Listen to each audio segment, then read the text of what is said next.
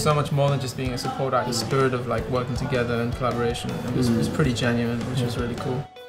They were just so excited to be there, and the energy was so great, like throughout the whole tour. And really incredible to watch that collaboration, because they're all so different. They're artists. They're all so different. Their sounds are so different. It was great to watch. You can tell it's like got a lot of South African influence.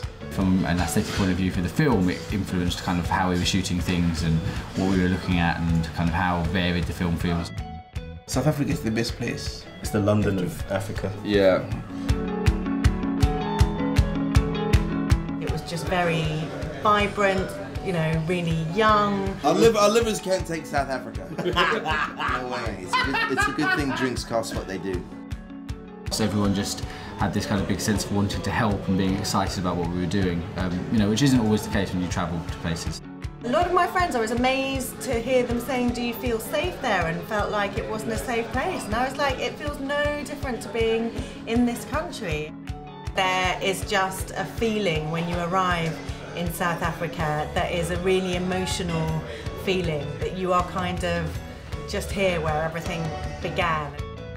I love it, it's one of my favourite places in the world.